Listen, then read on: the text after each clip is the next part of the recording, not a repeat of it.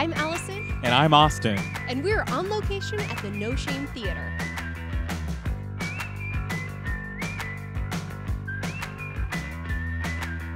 So tell me a little bit about the history of No Shame Theater.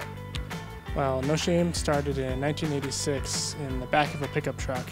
The back of the truck was the stage, headlights were the lights.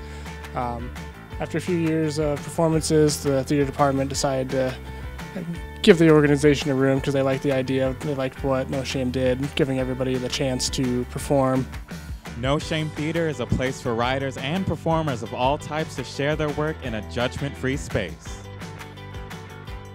Anybody can submit a script a half hour before showtime, which means that no two nights are the same. You can do comedy, dance, music, literally anything. Performers can do anything, but they have to follow 3 specific rules. It has to be under 5 minutes, it has to be original, and it can't harm anything or anyone physically. Who has no compassion for dear Cadmus, poor Europa, spirited away, beguiled by pearly horns, snowfall hot?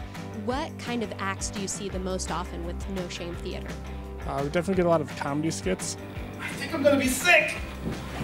And we definitely encourage anything, poetry, music, but comedy or stand-up is definitely the most prevalent act.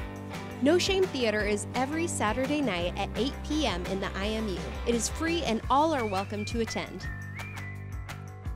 And what would you say to someone who's a little nervous about performing at No Shame Theater? Just don't be. This is the pretty much the one opportunity other than doing it in front of your friends at home that you're going to get to just have that no stress environment where you're not going to get judged. Nobody's going to laugh at you unless you want us to laugh at you. Be sure to check out the incredible original performances at the No Shame Theater. Until next time, I'm Austin. And I'm Allison. See you soon, Hawkeyes.